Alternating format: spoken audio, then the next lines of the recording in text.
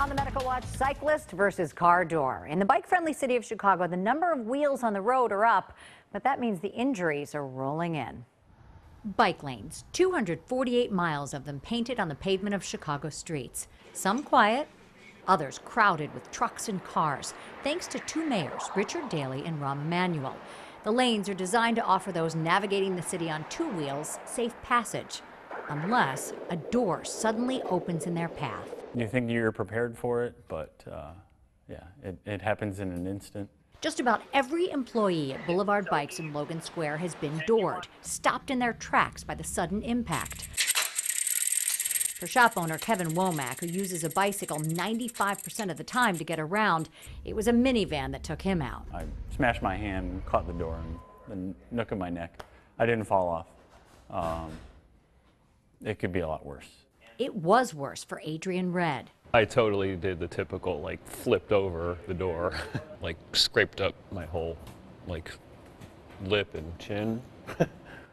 Luckily, my helmet saved my head. The seasoned cyclists have learned how to coast through the city safely. As a cyclist, you sort of learn to look into the windows of a car to see if somebody's getting out. I typically ride along the white stripe. If you plant yourself in the middle of that bike lane, you'll be doored by any door that pops open. It's quite surprising. And painful. At Midwest Orthopaedics at Rush, Dr. John Fernandez has treated dozens of patients with dooring injuries, ranging from minor scrapes to multiple breaks. You're going from speed, depending on how fast the bike is traveling, let's say 20 or 30 miles an hour, to literally zero, right? And so those are the most severe injuries, and those can range from fatalities to significant closed head injuries, cervical spine injuries, but then also, in my case, upper extremity injuries, severe fractures and dislocations. Like in this case, a dislocated and fractured wrist that required surgery and multiple pins and screws to reset the broken bones. And you could see that this bone is almost sticking up through the skin. In her case, actually, part of the bone did go through the skin.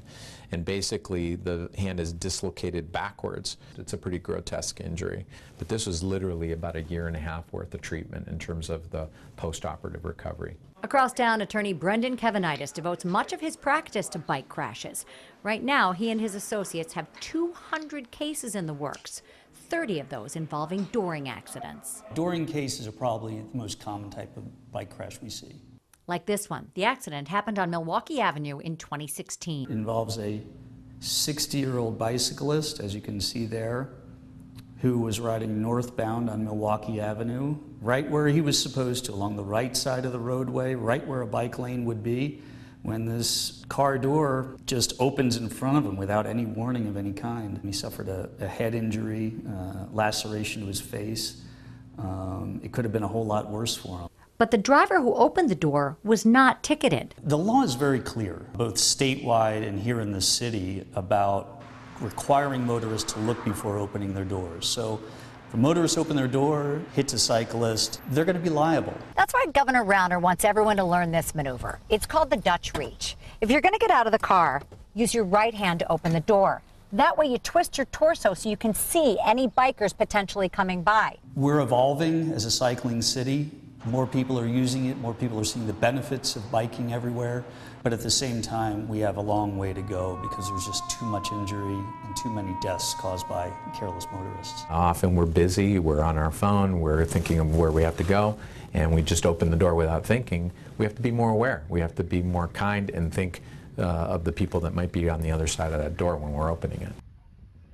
Beginning January 1st, 2019, the Dutch reach maneuver will be taught in driver's ed. Back to you.